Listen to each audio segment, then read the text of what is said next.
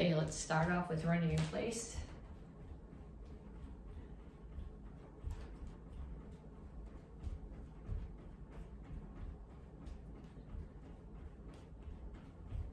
Okay, if running is not working for you because of joint problems, because of back problems, you can march or you can walk back and forth, but this is to warm up, so you need to start moving. Punches now, keep your feet moving, keep your hands up.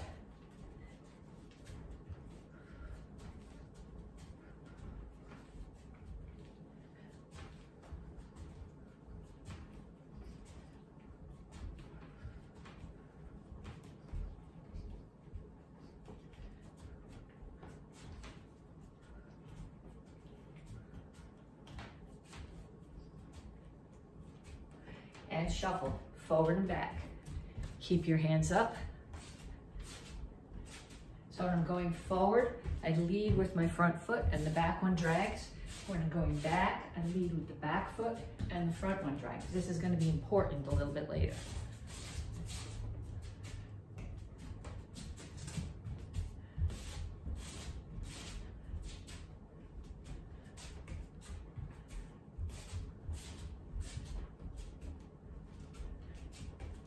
And knees. Keep the standing one bent.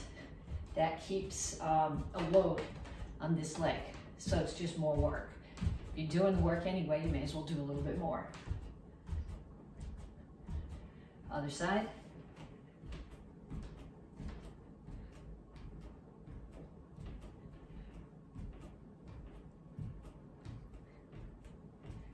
Okay, next one is skaters. Ideally, you step and touch behind. If you want more, step and reach behind and balance. If you need less, step and touch.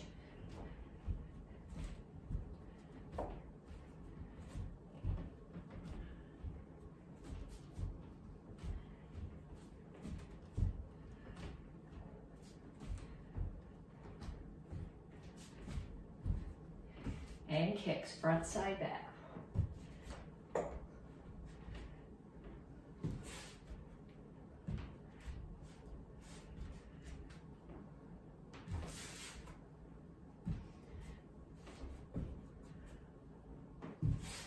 Keep your hands up.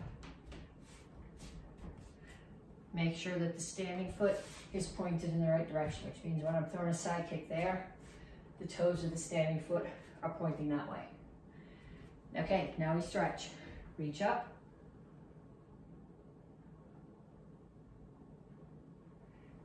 Straight out to the front. Okay, when I go out to the front, my chin is up, my back is flat. I'm not rounded here. It's completely flat. Someone could actually stand here. And then reach for the floor.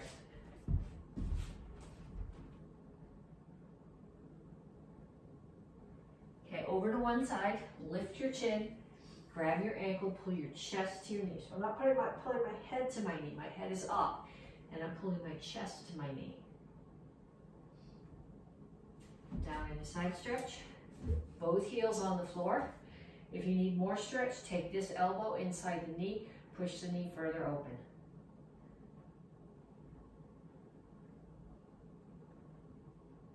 Turn, stretch your hip flexor.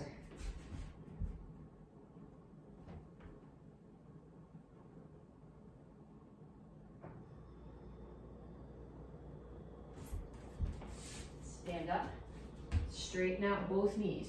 All my toes are facing in the same direction. My chin is up, my back is flat. I'm not going this way, I'm going this way. So I'm pulling my chest toward my front knee.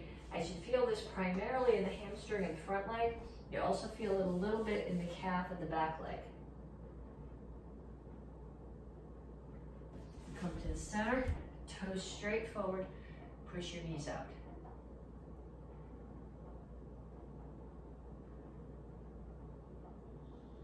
Other side, chin up, grab your ankle, pull your chest to your knee.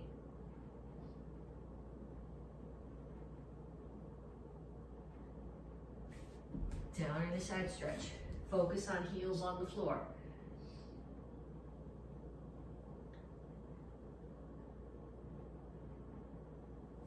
Turn, stretch your hip flexor.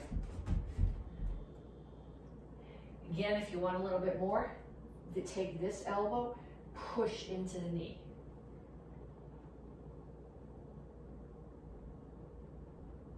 Straighten up the legs, toes in the same direction, knees straight, chin up, chest toward the front knee. Have a seat. Bottoms of your feet together. Okay, you can either grab your ankles and push your knees down, or you can put your hands here, because in either case, your back needs to be flat.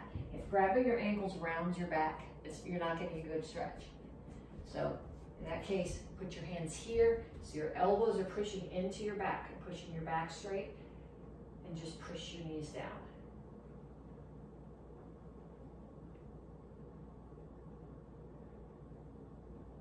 Feet straight out in front of you.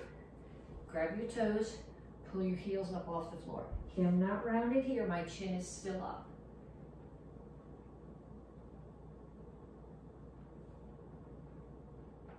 Pull your feet in. Heels on the floor, rock back and forth.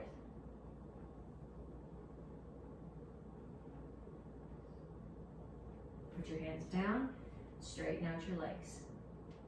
Again, rather than having your head here, lift your chin. And up. Okay, then we're gonna do 3 exercises, one that targets upper body, one that targets core, one that targets lower body. And each one, I'm gonna show it to you, and then you're going to do it on your own, once I've shown them all to you, for at least a minute each. The first one is tabletop to L-sit. Some of you guys hate this one. I don't really care. I like this one. It's gonna keep on coming back. What you need to do when you do this is you don't want your hands way back here. You want your hands, ideally your fingers are facing this way. My wrists don't bend enough to do that. I have to do this up on my knuckles.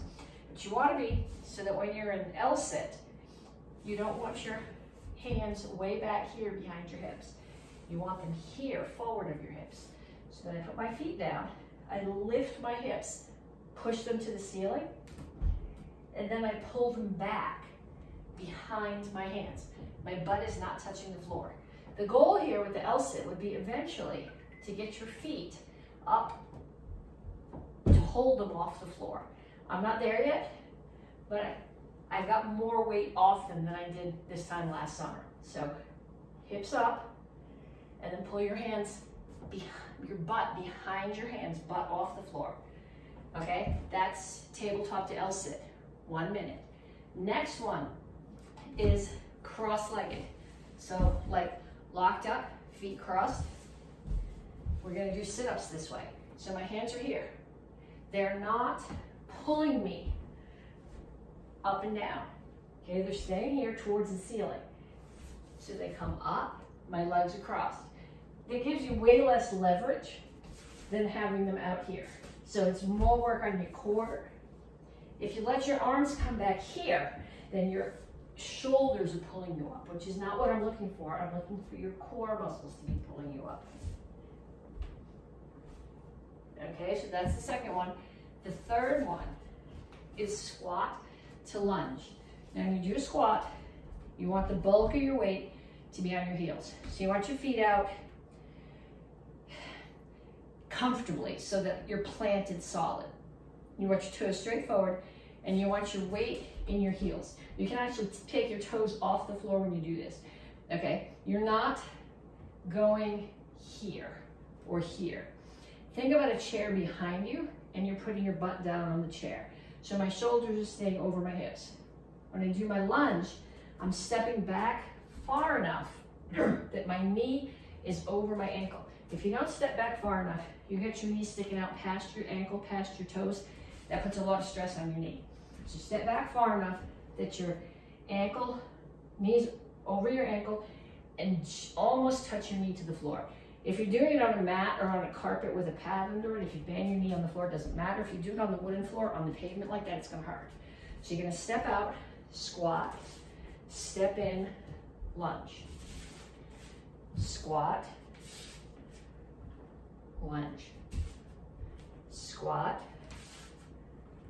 lunge. squat, lunge. And I want you to do that for a minute.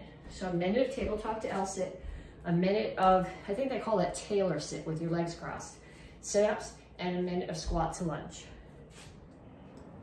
Okay, this is the last month of the cycle. So this month we're getting ready for strike test, and you're gonna be getting your strike for intensity. So we're gonna start off working on some kicks. And this is particularly important for the kids, but the adults need to think about this too.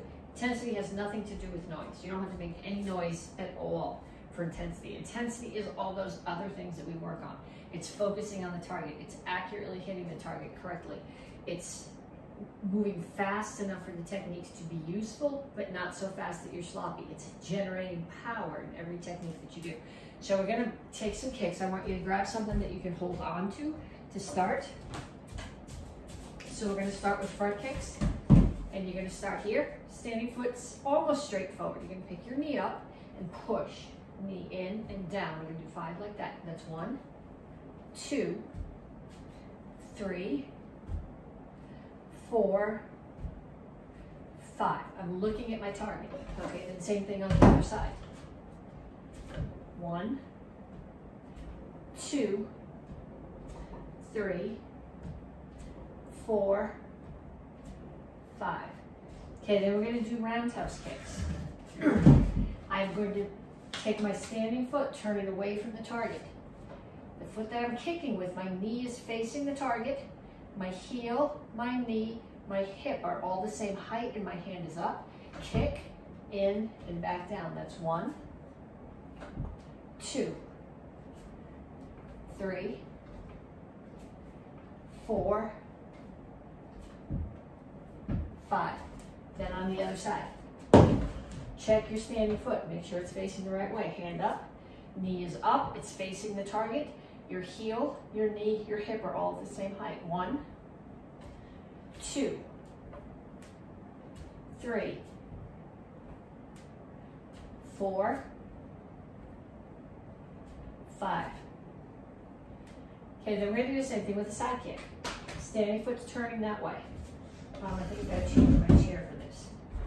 You're going to bring your knees straight up. Okay, it's not tucked here. It's straight up like you're putting your foot on a step.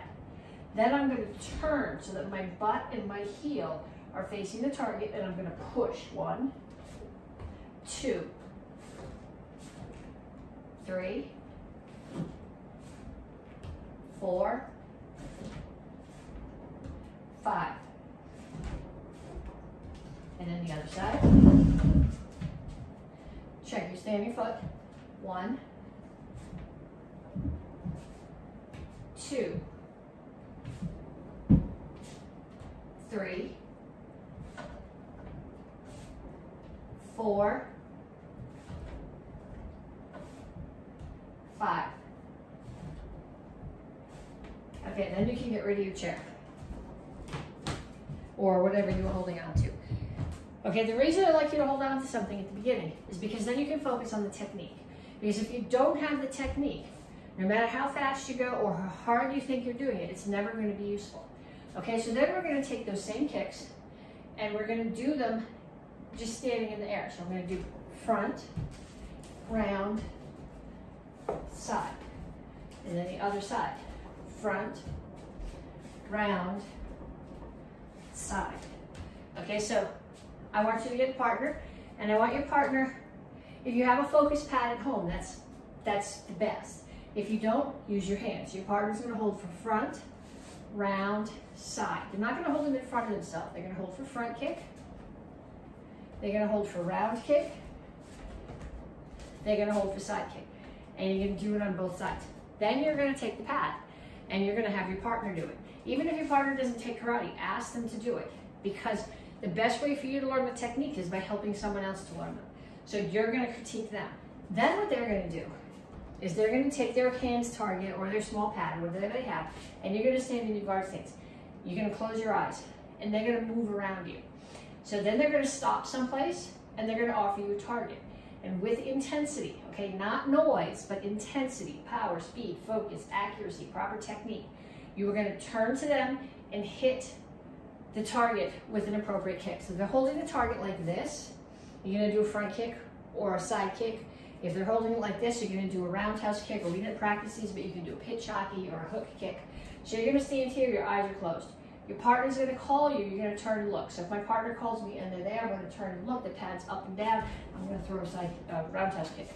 Come back, close my eyes again. Partner calls me, I open my eyes, they're there.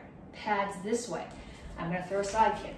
I could have thrown a front kick. Okay, so I want your partner to move around you. I want them to offer you at least 10 different targets, and then I want you to trade jaws.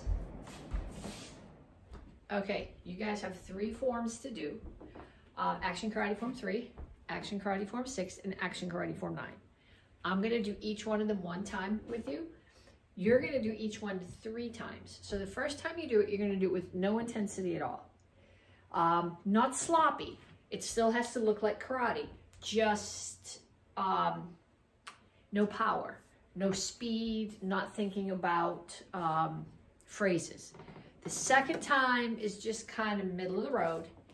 And the third one is not noise, I'm not looking for noise, but full on intensity, power, speed, focus, perfect stances, perfect lockout, perfect chambers. Okay, so I think I'm gonna angle this down a little bit so you can see my feet. And then we're gonna do Action Karate Form 3. So that's the first one I'm gonna do. So I'm gonna do Action Karate Form 3 with no intensity at all. Okay, I'm still doing the moves correctly. They're just slow. Slow enough that if I hit anything, I would meet the target. But it's not gonna hit the target hard enough to do any good.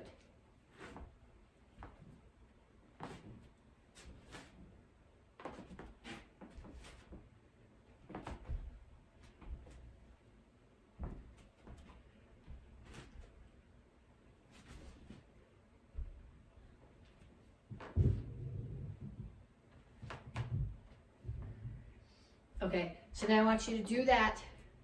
You can either turn the video off now and do Action Karate Form 3 2 more times, or you can do all 3 with me and then go back. So now I'm gonna do 6, and I'm gonna do 6 at medium intensity.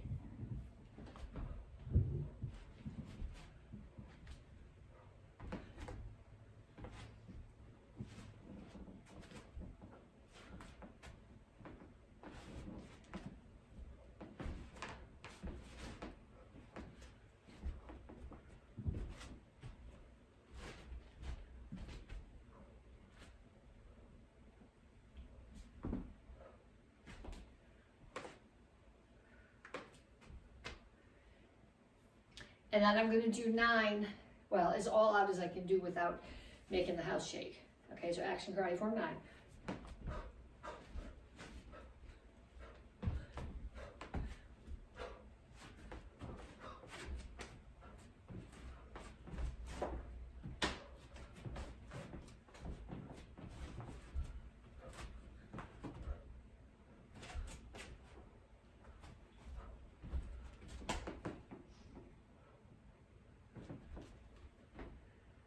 Okay, so now you're gonna do them all 3 forms, 3, 6, 9, 3 times each.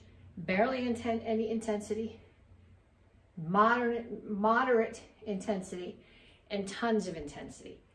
Okay, then you're gonna do them each 1 more time, but when you do them again, you're gonna have somebody calling out. Okay, so I'll say I'll do Action Karate Form 3 and pretend somebody's calling out for me.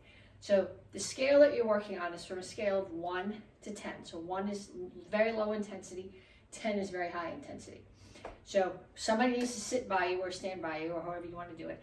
And as you go through the form, they're just going to yell numbers at you. So I say Action Karate Form 3, and I come here. So supposing the person yells at me 5, I'm going to start the form at a level 5 intensity. Now they yell 2. So I crank my intensity down to a 2. Now they yell 9. So I have to crank it up to a 9. Then they say 1. Actually, I have to do 1 more of those. Then they say 10. Okay, so I want you to do each form 1 more time, 3, 6, 9, and I want somebody to call out to you the numbers from 1 to 10. low intensity to high intensity as you do the form.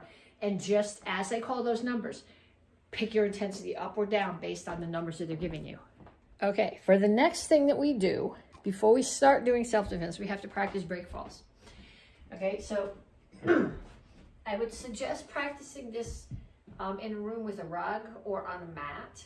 I mean, this isn't really, this is just like a grass mat that covers the wood because the wood's not finished underneath, so it's kind of hard.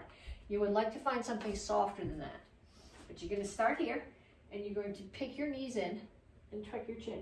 So if I do this, my back makes a circle from the back of my head down my back. It's not straight lines. I'm going to hold my knees, and I'm going to rock up and down. Okay, so if you're rounded when you fall, it hurts less. And by having your chin tucked, it means you're not going to slam your head on the floor behind you. Okay, so now we're going to start here. Actually, I want you to lay down, put your hands here. Okay, they're not here, way up there, they're way down here. So when you do break fall, you're slapping out, palms down, way down here near your hips. So you're going to start here, hands are in, they're crossed, my butt hits the floor first, then my back, then my hands. My head never hits the floor. So I start here, butt, back, hands. Butt, back, hands. And then we're going to get a little bit taller. We start here, butt, back, hands. And then taller. And when you, but you're not crashing, you're still putting your butt on the floor first. So butt, back, hands. Okay? Then I want you to go find somebody in your house and have them push you. So you can either have them push you from down here or from standing, but I want you to do 5 break falls, butt, back, hands. Okay, then we're going to practice the really important part. Falling down without splitting your head open is very important, especially if you like trip on the ice. But if somebody knocks you down, maybe even more important is being able to get back up so you can defend yourself. So if you fall down, you do your break fall, somebody knocks you down, you do your break fall. You lay on the floor here, you're going to get hit. You have to be able to get up. Now if I get up like this, I put my hands here, my hands are down, I can't protect my head, I step towards the person, I'm offering them my face. Okay, so we're gonna do instead, you're gonna do your back break fall. Now I'm gonna sit up. I put my right hand, it doesn't matter which one you do, we'll do it on both sides, but if I put my right hand behind me, I'm gonna plant my left foot on the floor, take my right foot step back, so now I'm up in a guard stance, and I've stepped away from my attacker. You can do it just as easily on the other side. I put my left hand on the floor, my right foot plants, left one steps back. For me, that side is much less coordinated. Okay, but I'll show you from the other direction so you can do it with me. I'm gonna do my break fall. I'm gonna put one hand on the floor, plant the opposite foot on the floor. Okay, so I got my right hand down and my left foot. So now since my right hand's down, my right foot is gonna step back away from my attacker and my hands are up guard stance. Okay, so now what I want you to do is I want you to have that same person who knocked you down. They're gonna knock you down and then they're gonna take one step away and then they're gonna try to tag you in the head before you get up. So they're gonna give you a second to get up. If you get attacked, you might not have that second, but at least while we're learning this, especially if you're doing it on a hard floor, they're gonna give you a second. So they're gonna knock you down, you're gonna break full and get right back up and come to your guard stance, protect your head. They're gonna push you down, take one step back, and then run in and try to tag you in the head before you can get up. Okay, you guys have 3 self-defenses, 1 from each curriculum. And you'll see in a minute where the break falls tie into this, okay? The first one is hidden sword. Somebody chokes you from behind this way, hands are up. You squish their fingers, take a little step away. I'm not stepping away this way. I'm just taking enough of a step that I can then put the other foot behind. Hide the sword, turn, break their elbow, punch them either in the head or in the ribs. It's gonna depend on how tall they are. Okay, so again here, hands up, break their fingers or smush their fingers. You might not break them. Little step, tuck your foot, hide the sword, turn, break the elbow, punch, kick, cover out. Okay, so save that for a minute. The second one that we're gonna do is kataguruma. So someone is throwing a punch at your head. You're gonna get out of the way, block, you're stepping inside. So if they're facing me, and they're punching me with their right hand, I'm blocking with my left, stepping in and punching. Switch hands, turn, take them down, punch, cover out. From this direction, they throw the punch at my head, I get out of the way, I punch, switch hands, turn elbow, take them down, punch, cover out. The thing to be conscious of when you do kataguruma is that once you have your back to them, you're not putting your foot back. You're keeping your feet in the same line. Your feet aren't stepping, you just turn and drop. Okay, that's the second one. The third one is somebody throws a punch at you. You're gonna block that punch. They're gonna throw another punch at you. You're gonna spin, block that punch with a reverse crescent kick, put your knee down on the floor, iron broom, cover out. Okay, so from the other direction, that goes this way. Block the first punch with your hand, block the second punch with a spin reverse crescent kick, knee down, don't hit the wall, iron broom, cover out. Okay, so now where the break falls come into this. You're gonna find the same person who helped you practice your break falls, who pushed you down when you did your break falls. You're gonna do those 3 self-defenses with them, one time through, really slow and easy, or as many times as you need to make sure that they understand the attack and that you understand the self-defense and you can do it with intensity but control. Okay, so the first one, they're gonna grab your 2-hand choke like this from the back. You're gonna do hidden sword. The second one, they're gonna throw a punch with their right hand. And the third one, they're gonna punch with their right hand and then with their left hand. Okay, so you're gonna practice all 3 of those. Okay, so you did that, right? Now you're gonna come back. Now, remember the break falls we did? So the first one, they're gonna knock you down. So you're gonna do your break fall and you're gonna get back up. And while you're getting up, they're running behind you. So you have to get up fast enough that when they choke you, you can do your self-defense. Okay? Because we talk about intensity as being power, speed, focus, accuracy. But if somebody knocks you down and then you lay on the ground and you think about what your self-defense is going to be, there's no intensity. Okay, so the next one is kataguruma. They throw a punch, so they're going to knock you down. You get up. They throw a punch, block, punch, turn. Discuss it with them before you take them down. If you're practicing with your parents, my guess is they probably don't want you to take them down. Punch, cover out. And then the third one is the iron broom. I'm going to start back here, so I'm spinning my knee on the wooden floor, not on the mat. They're going to knock you down, break fall, get up, they throw a punch, block the first punch, block the second punch, sweep them off their feet. Okay, then you're going to do each one of those with your partner one more time.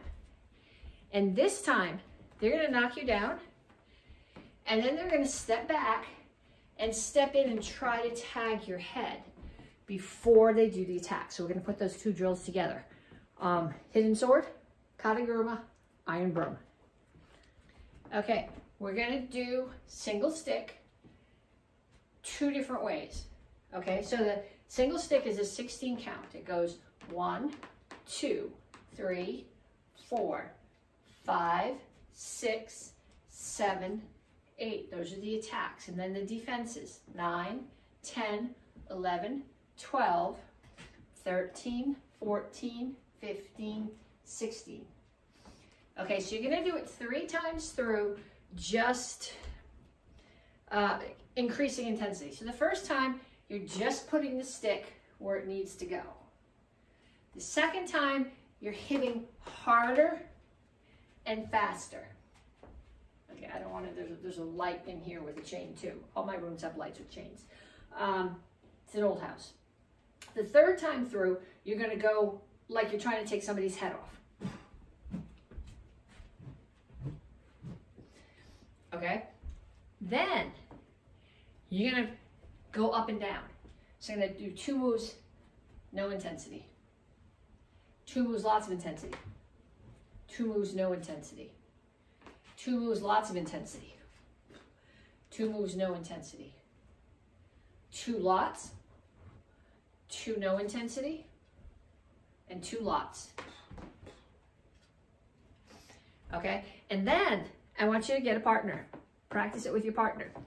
Practice it with your partner with no intensity at all. Then you practice it with your partner with medium intensity. Then you practice it with your partner as intense as you can go without losing control and crunching somebody's fingers. Okay, we're gonna do the same thing with 2 sticks that we did with 1. We're gonna do it once, just really no intensity. I'm just going through the motions. I'm putting the stick where it needs to be. Okay, then I'm gonna do it with moderate intensity.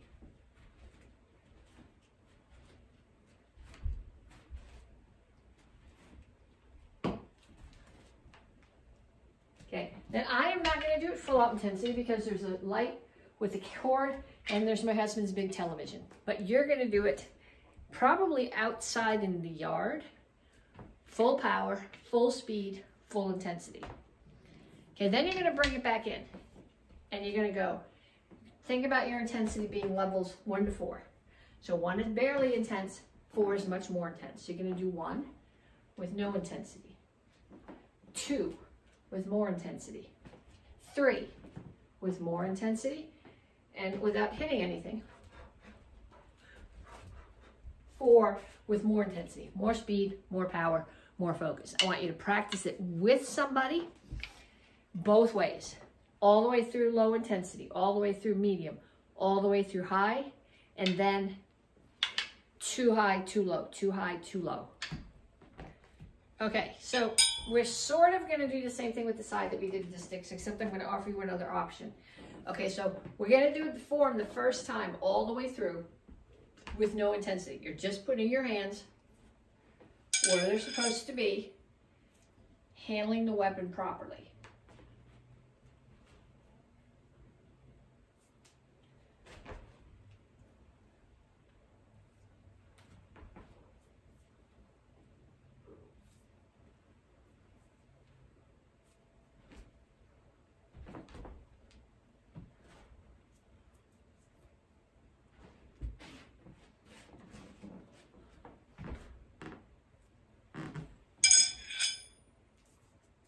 Okay, then I'm going to put mine down because I don't want to use any more intensity in the house and send the sai flying through the television. But I can do the sai form. I'm not going to do it like I have sai in my hands. I'm going to do it as an open hand form with more intensity.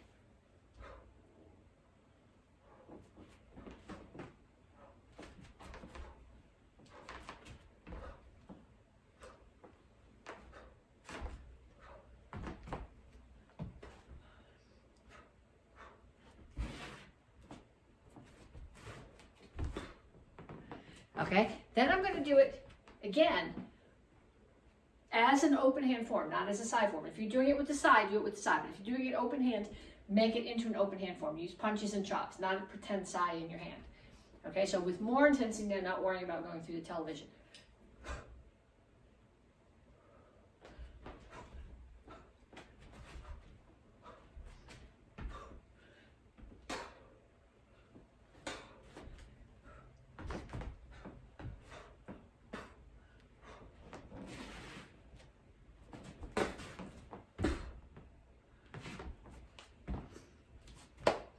Okay, so I want you to do it like that. 3 times through, low intensity, middle intensity, high intensity. If high intensity inside makes you nervous about throwing a metal weapon across the room, do it as an open hand form.